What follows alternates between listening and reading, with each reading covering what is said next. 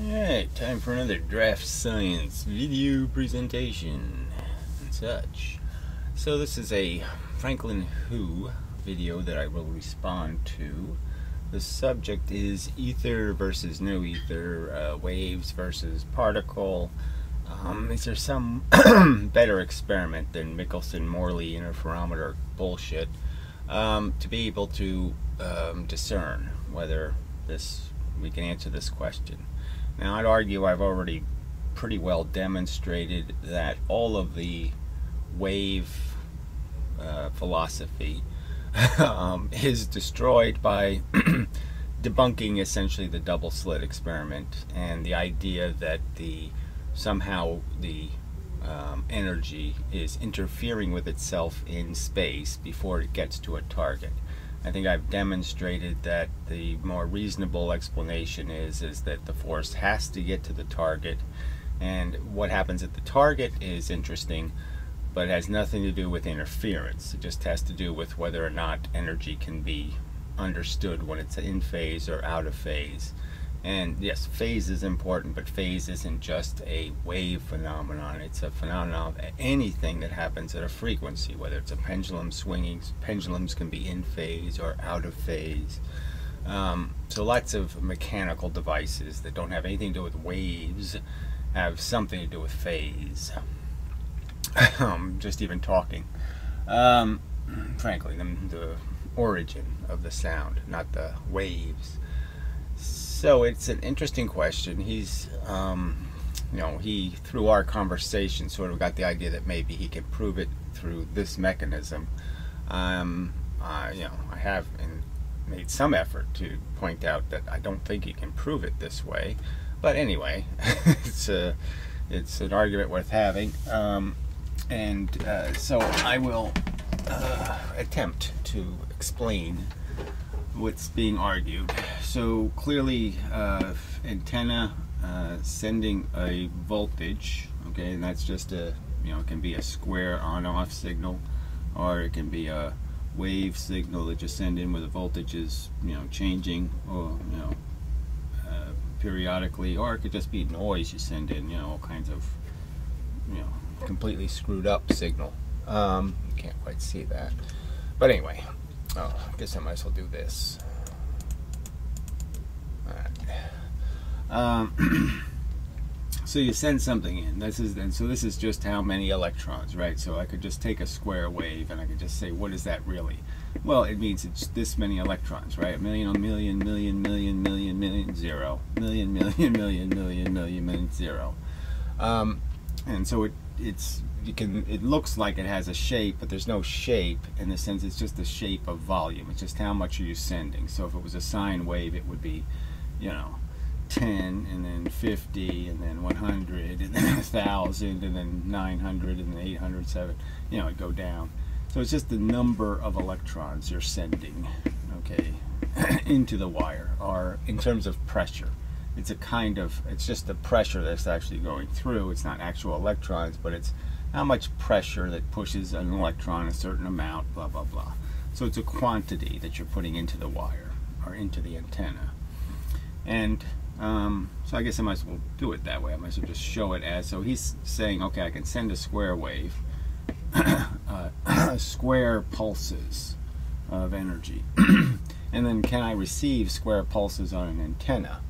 Well, my argument is that all the antenna is going to say is on-off. That's all it's going to see. It either gets hit or it doesn't get hit, and it has to get hit at this frequency. So the idea would be is, if you're sending a million here, this would be the same frequency, and then this would be the same frequency, and then this would be the same frequency. Right? All of these would be pairs. Okay, because the whole idea is that the surface has to be hit by pairs. It has to be hit by things, at least pairs. It might be even more than that. It might be triplicates, but it has to be hit at these specific time intervals. So the pendulum is very sensitive. You're going to try to put energy into a pendulum, okay, that's swinging, and it's really specific. I mean, you have to hit it just when it's going this way, to get the energy into the pendulum, And if it's a little bit off, you're not going to get as much energy in. The pendulum isn't going to hit the little bell over here, and it's not going to say green photon. You know, it's going to say something else. You know, if you don't put the energy in exactly, you know, this sequence. And so the sequence is just these are just pairs of pieces of energy, and those pairs end up being called what we call a photon. That's a photon. Okay, it's more than one. Might be three. You might have to have three of these pairs to actually have what's called a photon. So then you have to extend another line to here, and these three match, and then these three match, you know, and these three match. But that's all you're sending is a volume at a time interval. So from the perspective of whatever you're going to hit, all the atom is going to see is this, this, this. It's not going to see square wave. It's not going to see any of that stuff. Now, you can recreate that in the sense that you can, if you're close enough, you can tell how much volume you had. You know, what the volume of photons were for a period, and then there were no volume. But yeah, you're not going to be able to do it with a receiver. Now, you might be able to do it with a transformer. I really should have made a proper eraser. Well, we'll just dry erase this time. Alright, so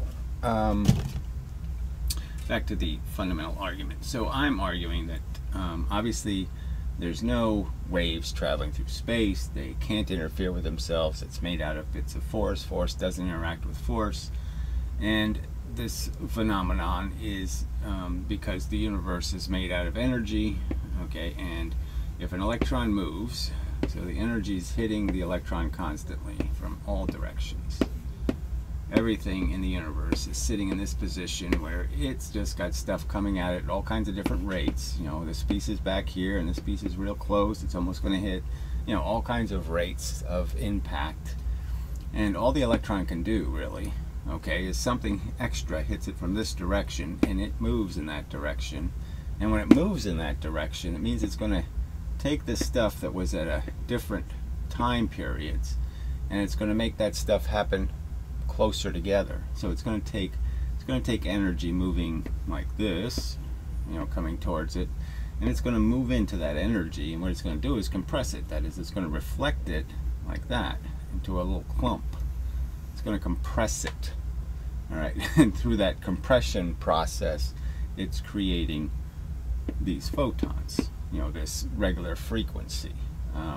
You know, by doing that a few times, you can see it creates a few clumps, a few places where the energy is clumped, and that clumped energy can do this thing, you know, and create a photon that is hit in a regular period.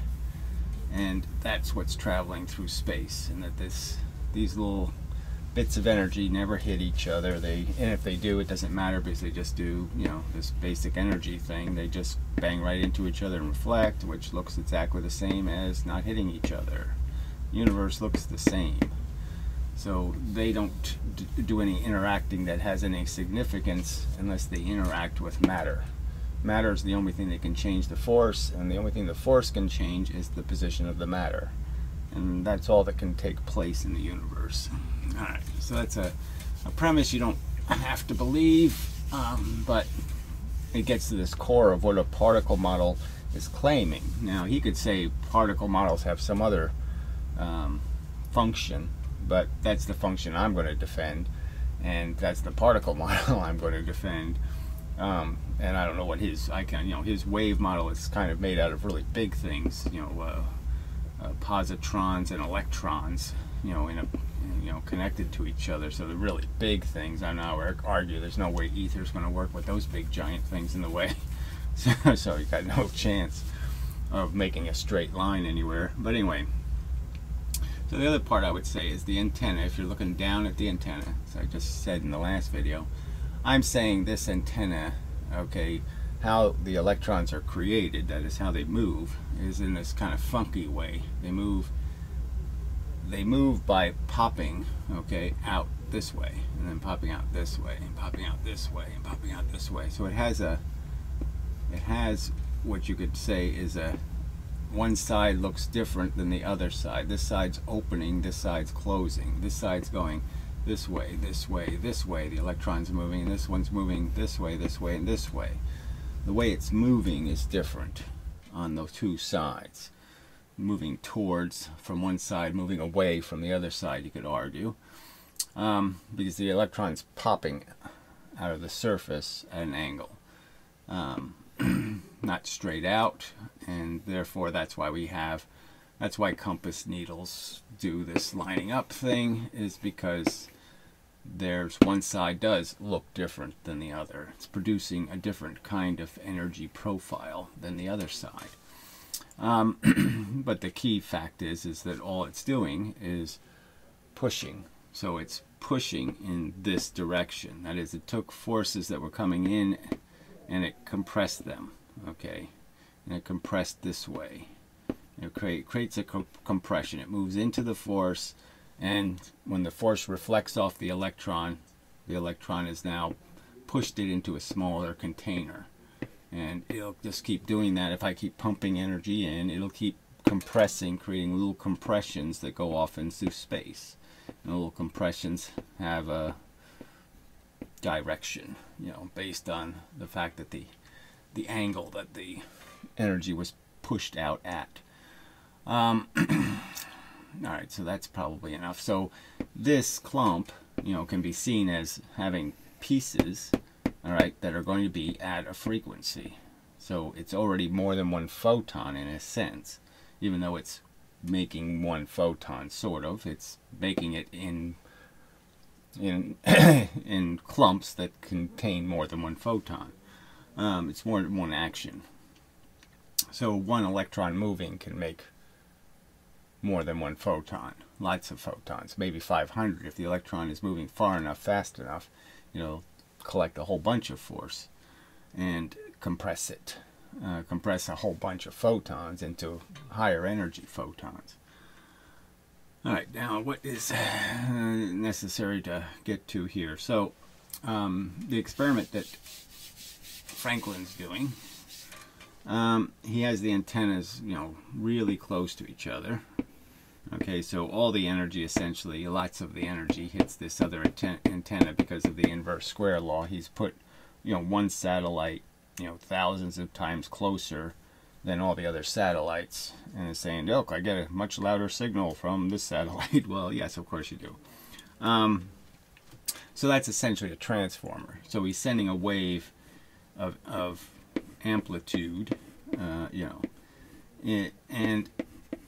because it's so close, he doesn't have to filter it out of a bunch of other signal. So the noise from the rest of the universe is 50%, 25%, 10% of the noise the antenna is going to receive. He's so overwhelming it with one signal that you don't have to pull the signal out of the noise. You just have to sit there and measure the absolute voltage. So all he's just saying is if I measure the absolute voltage on the antenna, I can see this wave. Well, of course you can, because 90% of what the antenna is receiving is electricity, from the universe, impulses from the universe. 90% of them are coming from your antenna. Okay, you're sending a whole bunch of energy at the inverse square law right next to it, and the rest of the universe is, can't compete with how loud this thing is. So this thing is really loud. It's like having the speaker right next to somebody's ear and then saying, why can't you hear the bells over there, and why can't you hear the, of course you're not going to hear anything else. You're just going to hear whatever's in the speaker. And so that's not really what radio reception is. Now, whether it's a valid test to say that transformers transmit waveforms, well, sure they do. But even transformers do it a little sloppy, just because they're dependent on creating a magnetic tie between these two sources, and the magnetism doesn't move as quickly, so it dampens whatever signal you put in. But there's no damping, because you didn't create a bunch of metal and make it magnetic to transmit the signal, so it's even less dampened. So can you tell anything from that wave particle? Well, you really can't, because the like I said, the particles are still doing this. They're still saying, I'm just sending pairs of energy, okay, photons, and that's going to make voltage in the antenna. But you're just sending so much that, of course, you can see that it's a square wave because you're controlling how many photons. This is 1,000,000 photons, and this is 0 photons, and this is 1,000,000 photons. I mean, you're sending a whole bunch of them, and you're sending them consistently. And yeah, of course, you can measure it from a foot away. The trick is that in the real world, when you're receiving radio signals, I don't know, let's see, I mean, if we did the experiment with light, that would be another comparison. See, because we're filtering, we don't filter out like green light, blue light, red light, you know, in terms of tuning it in. We just say, is there visible light usually? So we give a whole range of frequencies is okay. But let's say that's what you were trying to do, is send a signal in a specific light. Well, anyway, you can just see, if you just think about it as being light, he just has a light bulb really close to a photo multiplier, you know, a detector of light. And he's just saying, well, yeah, of course, this signal is going to be so overwhelming, I can pick up any changes, any fluctuations. I'll be able to measure exactly the same voltage on here. And that's not terribly surprising. So, but the trick is that when you're doing real radio reception or light reception, you have an antenna that's really far away, and there's lots of other sources. There's sources of light, all kinds of places, sending all kinds of patterns of light to your antenna, and now you have to see one light bulb and exclude all the other light bulbs. And what the light bulbs really are is this one's a little bit redder, you know, this is red, and this is red plus, and this is green, and this is blue. You know, they're all sending a different signal, and you really want to just pull one color out of all of this signal, all of these light. You want just the one color, and to do that you have to hook up a radio receiver. You know, you have to have a reception circuit, and that reception circuit is basically just going to do the pendulum thing I talked about before. It's basically just going to create an oscillator, okay, that will harmonically, you know, in resonance, vibrate at the same frequency you're trying to pull out of the system.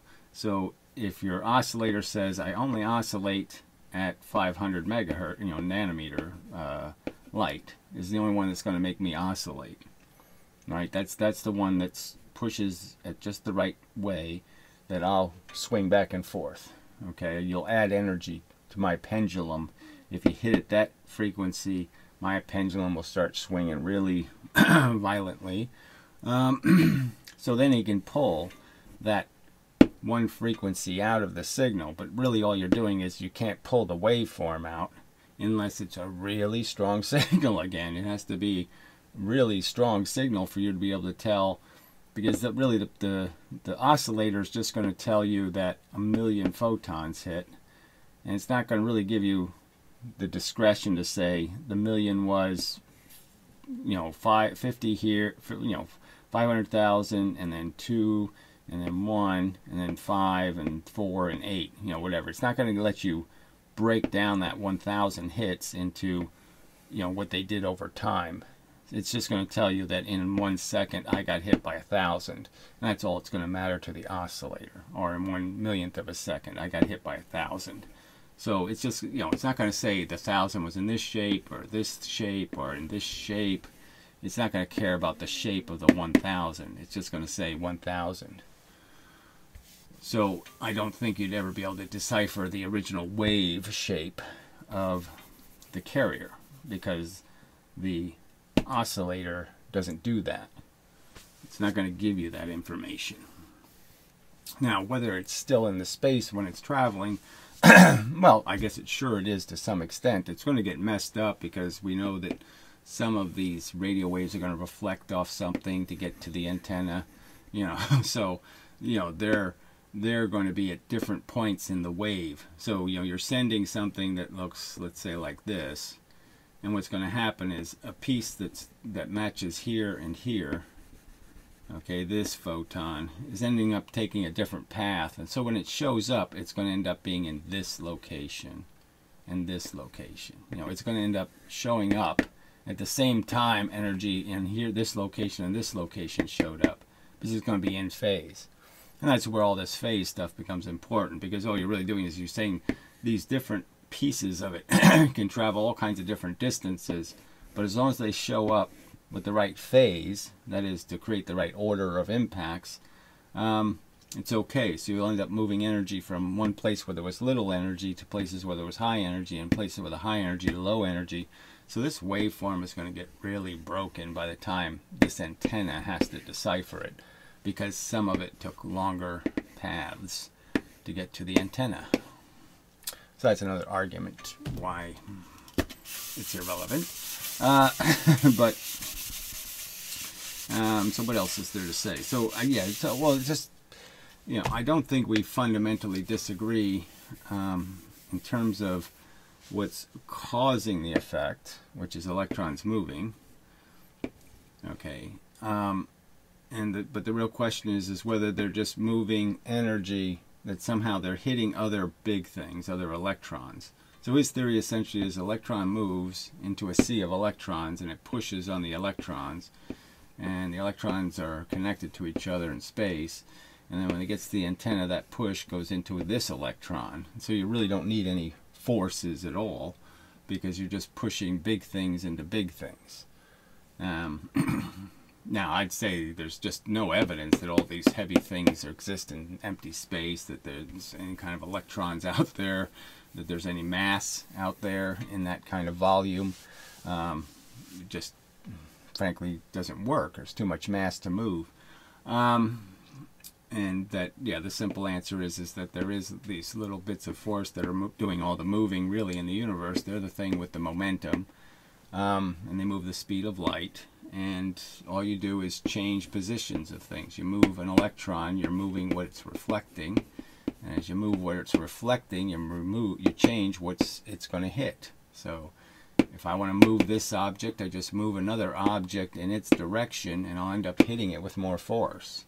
So all objects have to do is move in space to change what's reflecting off of them, and therefore what's going to impact something else. And so matter doesn't really hit matter. It's all just a game between everything material. Electrons and protons are just throwing off energy, and you know, they have a cushion of energy around them, and those cushions of energy are the only things that really interact. This cushion hits this surface, creates reflections. The reflections basically tell the matter it has to go that way, or this one has to go this way. But they really never get to hit each other, because as they get closer and closer, you can sort of understand the ping pong paddle thing with the ping pong ball. As they get closer and closer, there ends up being almost an infinite potential to create energy, because you can go from 50, or 10 impacts per second to 1 million impacts per second. I mean, huge increases in energy just by moving from this position to this position. They get closer together, the energy hits more and more often, and unless they're moving really fast, they can't move faster than that force gets stronger. The force will create these increases in impacts, and the impacts are all motivation to move away. It's momentum, real momentum. So there has to be a counter force that can overcome that millions of pounds of pressure, so to speak, pushing them apart. The only way they won't move apart is if there's a ton of pressure pushing them together. But that would require almost an infinite amount of energy to overcome the energy of one little force bit bouncing between two electrons. When the electrons are really, really close, you'd almost need an infinite amount of energy to push them closer, because the one little ping pong ball is hitting so many times that it's a huge, gigantic amount of pressure being created by just one little piece of energy. Alright, anything else to say? So I guess I'll play his video just to be fair, but yeah, I just don't think it's going to get to the heart of the question. I don't know if anybody has any ideas about actual experiments that could get to the substance of this. I mean, I haven't, tell you the truth, I haven't thought about it that much. I mean, my goal is merely to get rid of these notions of the fact that forces interact with forces, whether you call them waves or you call it a medium or whatever, that it just doesn't happen. That whatever the ether, you know, if you want to even have an ether, it just can't mean anything, because we know that the energy goes from one place to another place, and that it does have this impact of reflecting, that it has to, everything's in this, you know, you have this conservation of movement in a sense, and conservation of momentum, and there's just, it really just doesn't make any difference how you're communicating the momentum. I mean, I think it makes a difference just in having a right answer and a wrong answer, but I don't see how a medium helps at all. It doesn't it doesn't create more options, and one of the basic rules is that a medium would have to have a geometry, and the geometry would mean that you're like a checkerboard. You don't have equidistant lines anymore. You know, the medium's not going to provide the consistency we see in reality, where it doesn't matter whether I move light, you know, 2 inches this way or 2 inches that way or 2 inches that way. It's always the same distance, and it's always the same amount of time. So how could it be a medium? Because if it was a medium, a checkerboard, this would take longer. You know, the diagonals would take longer. All right. And such. This is a short video to show the waveform that is being transmitted. This is kind of neat.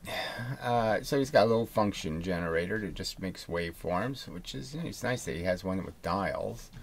You know, I had one just had dip switches, but yeah, I have to go look through my stuff. Does get received at the receiver. So what I've done is I have built a dipole antenna, and I built it on this yardstick here, and we just have 2 pieces of wire, one going this way, one going that way, as a classic dipole antenna, and on the other side we have another set of wires which act as receiver. So you can see they're very close, which is essentially just making a very crude transformer. So he's just really saying, I got a coil of wire here, I'm going to put another coil next to it, I'm going to send a signal into this coil, and I'm going to receive it in this coil.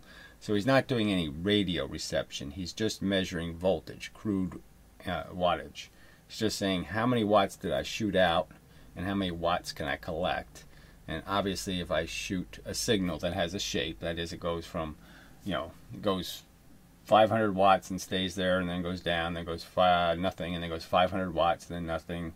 You know, or if I made a shaped, you know, 200 watts, 300 watts, 400 watts, 500 watts, I can, the other side of the transformer is going to be able to see that wattage change. It's, the light bulb gets dimmer and brighter, it's going to say, yes, dimmer, brighter, okay, it will be able to see that. But if you attempt to do radio reception, that is, you take some distance to try to pick out the signal, you're not going to be able to do it that way. You're not going to be able to take its total voltage. You know, how much total wattage, how much total light is hitting me. Total light won't pull out the signal. Okay, the radio tower, you know, shooting 77 megahertz is going to be just as loud as the one shooting 110 megahertz. The brightness isn't, you're not going to be able to use brightness as a way of detecting a signal.